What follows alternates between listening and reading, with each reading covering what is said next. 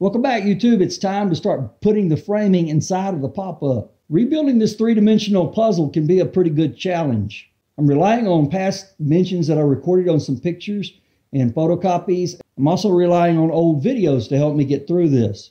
One of the major challenges you have here is this pop-up is mobile.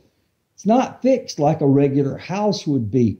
So if you move it, you lose level, and then you have to reestablish level in order for everything to be square and level.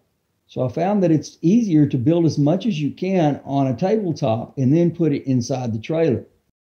Once you have one or two square pieces, then you can build pieces off of it. And I had considered not even putting these boxes back in or making smaller boxes. The boxes help strengthen the walls and keep them perpendicular, especially around the door. Putting all this framing into the pop-up is time consuming. And I know you don't want to watch me drive screws in. So here's an overall view of all the framing in the pop-up at this point. One thing I also want to warn you about with this framing, you need to drill all this framing before you put a screw through it because it will split. I'm using 1x2s and 2x2s. And these 1x2s will split very quickly.